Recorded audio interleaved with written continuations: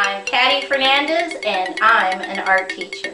Visit my website at pattyfernandezartist.com. Okay, let's draw.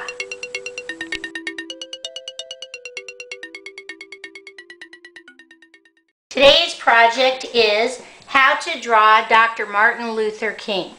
I'm going to take 3 fingers from the top in the center and put a dot. And from that dot, I'm going to draw an oval.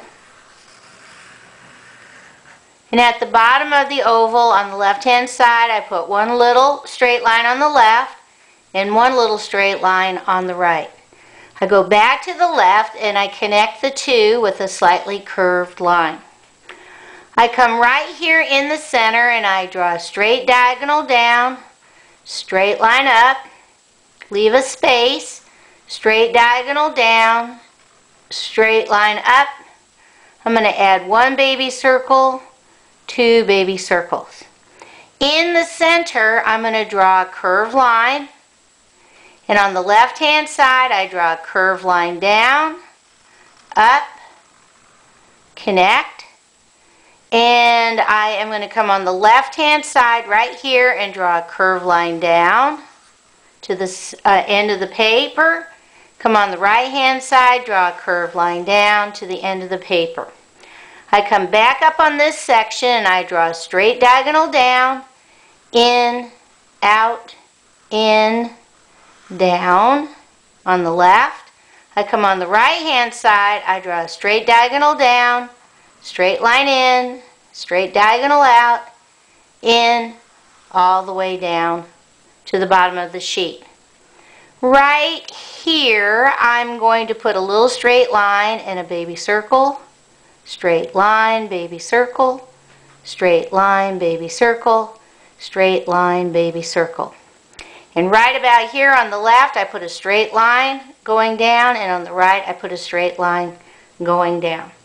I come back up to the top and I draw a curved line out, in, connect on the left, curved line out, in, connect on the right. I'm going to come up on the left, I'm going to draw a slightly curved line on the left, slightly curved line on the right.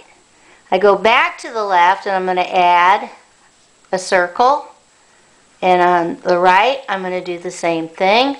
Right above I'm going to add a slightly curved line on the right. In the center I draw a curved line over, stop, and now I'm going to do little straight lines all the way across from left to right. I'm going to add just a slight curved line, and now I'm going to do his hair. And I just do a little wavy line all the way across. Keep going. Put a little bit underneath on the left and a little bit underneath on the right. There's Dr. King. Let's see what he looks like all colored in. Okay, I'm going to color in his face lightly with brown. Don't forget his ears. Don't forget his neck.